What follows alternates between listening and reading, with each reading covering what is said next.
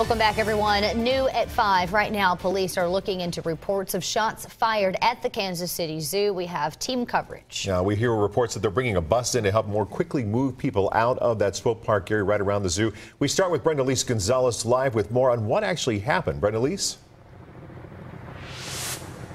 Mark and Jadian, the police officers who are out here have already left, and as you can see, there are only a handful of cars that are left in this entrance. We're about less than a quarter mile from the actual zoo. We're at 67th and Elmwood near the Starlight Theater, and some of the people are still out here walking out. A lot of them had no idea of what happened. I spoke to one woman. I called her. She had contacted us through Facebook. She says she was in the entrance of the zoo near the gift shop when she heard a woman who said, "Get out of the way." She heard 3 shots fired. She says she looked behind and saw a woman fall to the ground. Now, I asked her, did you see any blood? She says she did. However, remember, police are still saying that there have been no injuries at this time. Police also say that they have no suspects.